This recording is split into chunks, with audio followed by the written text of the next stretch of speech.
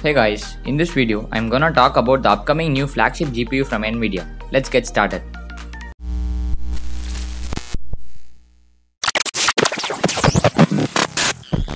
Last year, Samsung was announcing the GDDR6 memory mainly targeted at gaming GPUs, claiming that it could reach 14 Gbps transfer rates and should be released by the end of 2017. Apparently, the GDDR5 technology was now pushed to early 2018, but meanwhile, Samsung managed to increase the through output to 16 Gbps. The fastest current memory module is the GDDR5X that comes with the GTX 1080 Ti flagship from Nvidia, which had a through output of 11 Gbps and consumes 1.5 volt.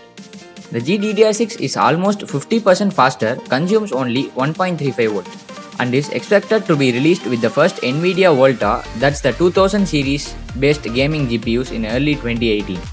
Samsung also announced that they are planning to release the HBM Gen 3 memory modules in 2019 and 2020, creating a viable alternative for the GDDR6 standard. It will be interesting to see if Samsung can match the GDDR5 transfer rating on the HBM3 memory, as the HBM2 is only able to reach 1.9 Gbps speeds currently, which is used in the AMD Vega GPU. The new flagship GPUs are expected to run AAA titles in 8K as well, which will be more interesting in the growth of technology. That's it for this video guys, thanks for watching. If you like our content, give a thumbs up and subscribe to Tech Beyondity for more. I'll see you soon.